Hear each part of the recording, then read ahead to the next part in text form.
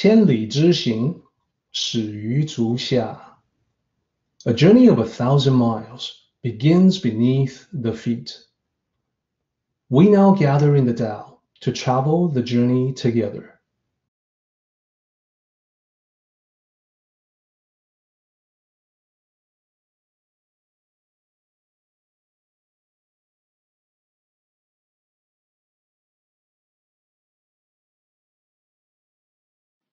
Welcome to Tao Talks with Derek Lin, where we delve deeply into the Daodejing by Lao Tzu.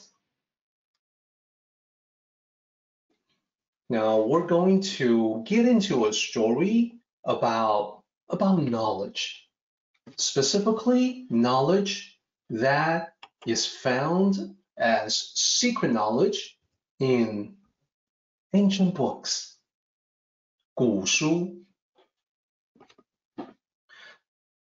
So once upon a time, there lived a scholar, and this scholar, the big thing about him was that he was into ancient books, books that were ancient to him. So he spent all of his time looking for ancient books in order to collect them. He studied these ancient books from cover to cover. And the reason why he did this was because they contained powerful secrets. That's what he thought. And that's what he told everybody. And he liked to tell everyone, our Lao Tzu, our ancestors, our remote ancestors, really knew what they were talking about, really knew what they were doing. So he would tell everyone, most people today have no idea how powerful their knowledge was. If it wasn't for a few intrepid explorers, mavericks like me, that knowledge would be lost forever. But thanks to my work, look at my collection, I have collected the powerful secrets from ancient times. So one day, he happened across a couple of books that really caught his attention. They both dated back 1,000 years from his time. One of them was a book on military strategies. The other one was a book about agricultural irrigation. He snapped them up. These became like his most valued, most treasured possessions. So he devoted the next couple of years to studying them. And he was not willing to share these powerful ancient secrets. So he studied behind closed doors. He guarded them jealously, didn't want to show them to anybody. When he was done, after studying them for 2 years, he said to everybody, now I am ready to apply the powerful secrets in these ancient books. I'm going to make use of these ancient books. So he gathered up the men in his village, and when they all came together, he announced to them, he said, my friends,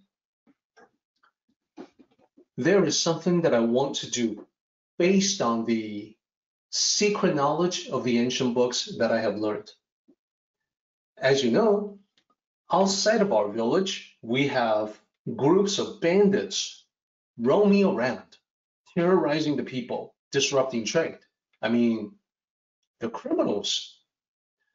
We no longer need to tolerate them. We don't have to put up with them anymore. What I want to do is that I want to organize all of you into an invincible army and battle against them. We seek them out. We will destroy them. I would like all of you to join me. Now, as you can imagine, the villagers look at him and, he's this skinny old scholar who's spending all of his time with books. So they were skeptical. So one of the villagers said, you want to lead an army, right? So how much military experience do you really have? I don't think you have any. So the scholar said, well, no actual experience, I admit, but that doesn't matter. You want to know why? I'll tell you why. So he brought his ancient books with him, and he held up the book on the ancient military strategies. He showed it to everybody, and he said, look at this. I diligently studied the secrets in this ancient book. And this is why I have the ability to command an army of 1,000,000 soldiers just by following the secret knowledge here. So because of that, because I can do that, an army of 1,000,000 soldiers, forging a fighting force of all of you, 100 men, extremely easy, child's play, not a problem at all. He seemed so confident that the villagers decided to give this idea a try. So they signed up. They formed this army that he had asked. So he taught them the military drills from his manual, and he ordered them to keep practicing.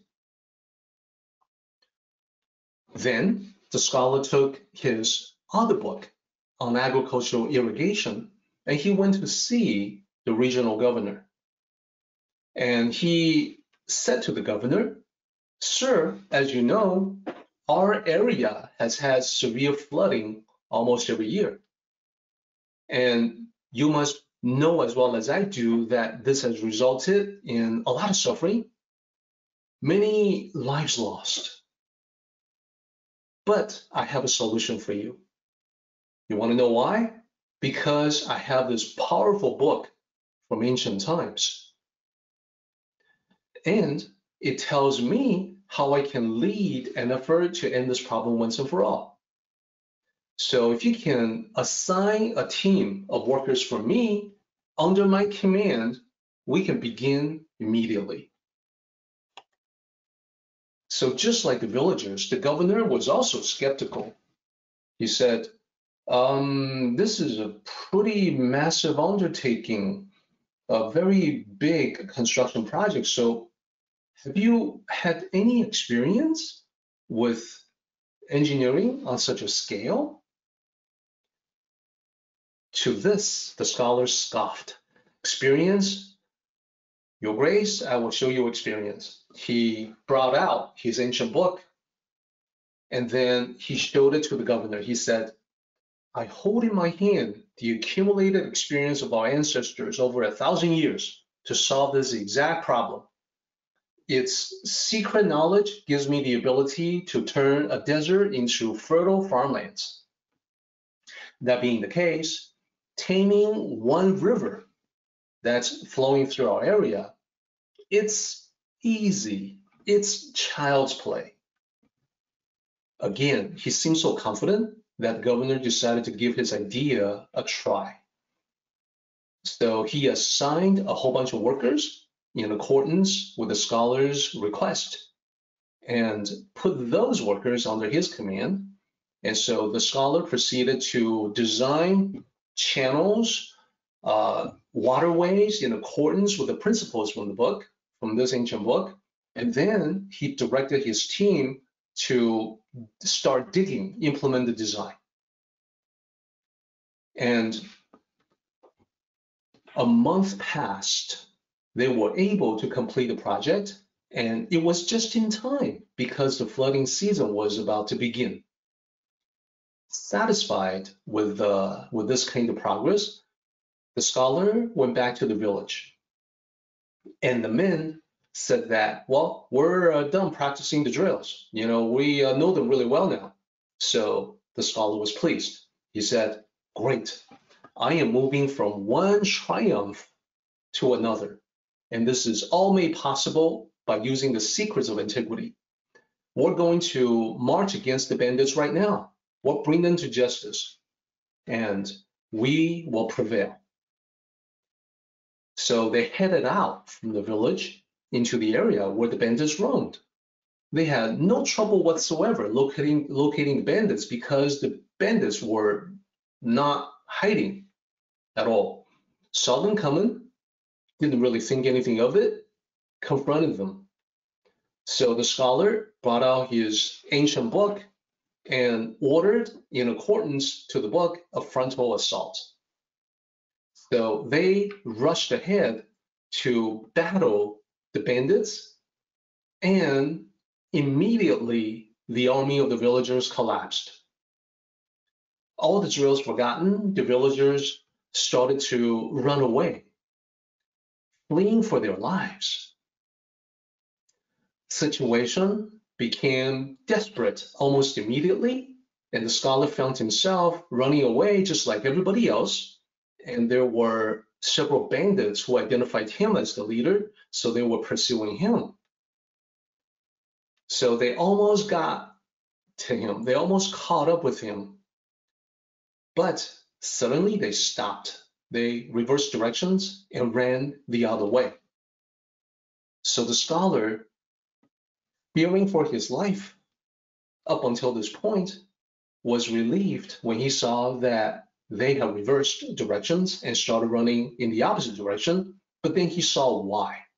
He saw that it was because a wall of water from the flooding rivers has swept up and was rushing toward him.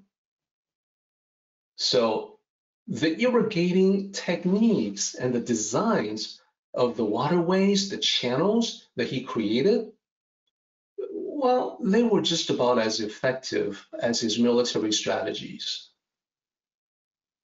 So right before the water engulfed him, the scholar had time for one last thought.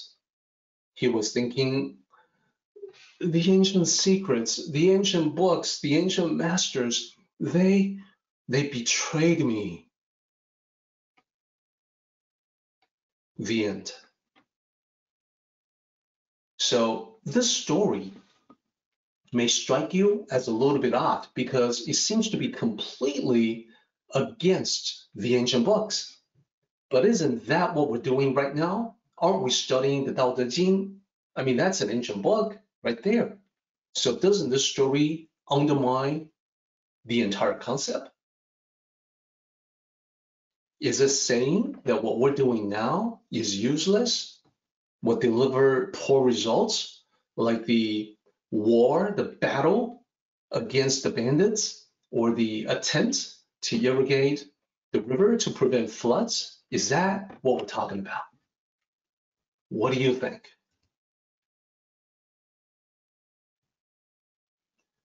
Well, it's because of knowledge. Knowledge is the topic.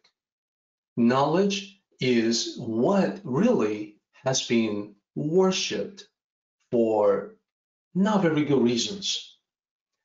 And knowledge can be a trap. That is what this story is saying. 知识陷阱, the knowledge trap. So what is this story telling us? Well, knowledge can be seductive. For the scholar, the seduction is the ancient books, the ancient lore, the secrets that nobody knows. It's the lure of knowing something others do not. For many, this gives them a feeling of superiority. With the scholar, he certainly thought that this gave him an overwhelming edge unknown to anyone else. Now, it's not just a scholar. It's not just in the setting of the story. This story applies to us right now. Even today, people are so attracted to secret knowledge. They too want the edge. Indeed, with the books that I have published, I know that when people look at this book, this is where the story came from. It's from the middle of this book, the Tao of Success, the 5 Ancient Rings of Destiny. I know there's an appeal that people may also be attracted to it because they think that it contains some sort of secret knowledge. And that's why. That is actually why I included the story in the Tao of Success very deliberately, because I knew that this would be happening. I knew that people would be thinking in those ways. It was important for me to include it. It's also important for us to discuss it, especially in conjunction with chapter 38. So as you can probably guess from listening to the story, there's only one way to not fall into this trap, and that is to always apply what you learn, to balance book knowledge with real life experience. That's how you transform knowledge into wisdom. Notice that is what the scholar did not do. He had a blind faith in what the books were telling him, the secret ancient knowledge, quote unquote, that will make him invincible. What he should have done was to apply what he learned, balance book knowledge with real life experience, try it out on a small scale to see if he's on the right path. You learn more from doing than from reading. So that is how to avoid the trap of knowledge, the knowledge trap, 知识陷阱. So I mentioned another term, and that was the knowledge obstacle. It's a little bit different. Let me explain what the difference is. It applies to this story as well. That term was the knowledge obstacle, 知识障碍. What is it? How is it different from the trap itself? Well, falling into the trap means you have strayed far from the Tao. If that is the case, how can you get back to the Tao? How can you unlearn false knowledge to get back on the right track? Well, here's the problem. False knowledge imposes a barrier that keeps you from getting back. And the way that it does this is by disconnecting you from reality. So that's the insidious aspect of knowledge that doesn't get talked about very much. When you are already believing in something false, it is difficult for you to figure out what is right.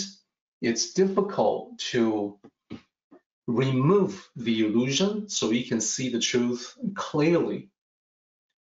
That's another reason why in the Tao teachings it's such a bad idea to engage in debates, because essentially you are, let's just say that you cultivate the Tao, so you figured out the truth about something.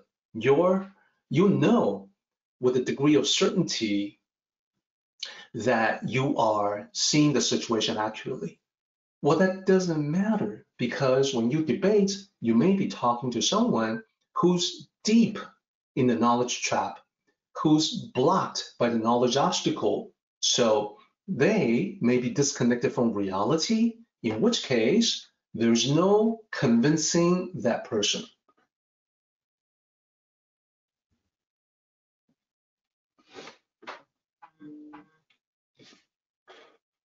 So, for instance, in 知识障碍, here's what happens.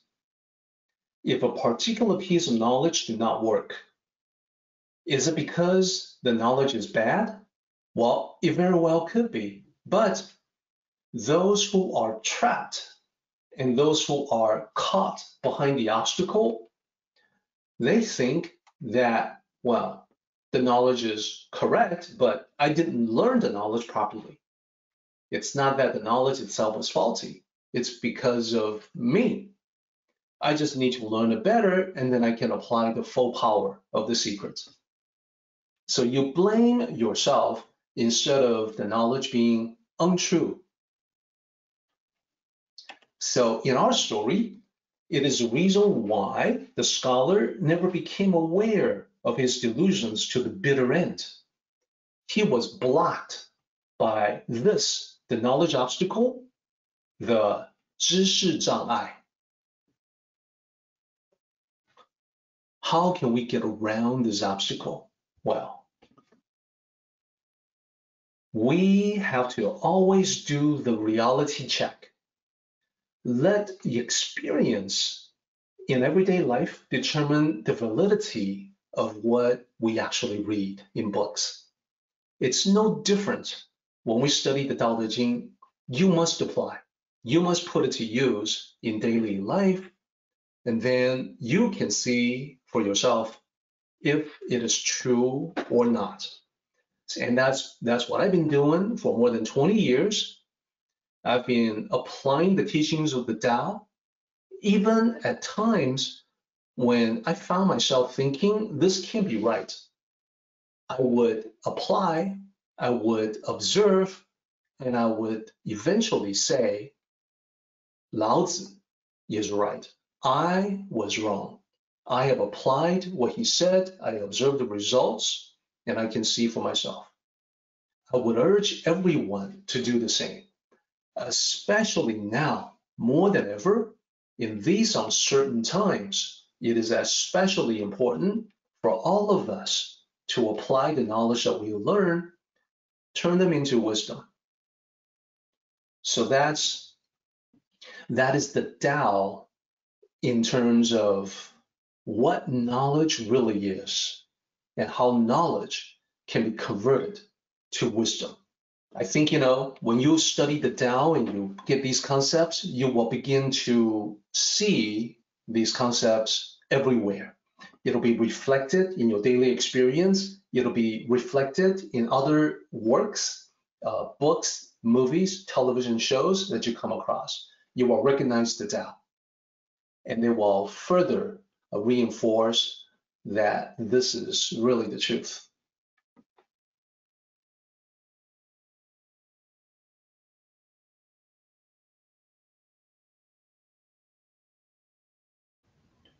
Our meeting has come to an end, but the journey continues on. Let us travel safely. Until next time, may the Tao fill you with peace and happiness.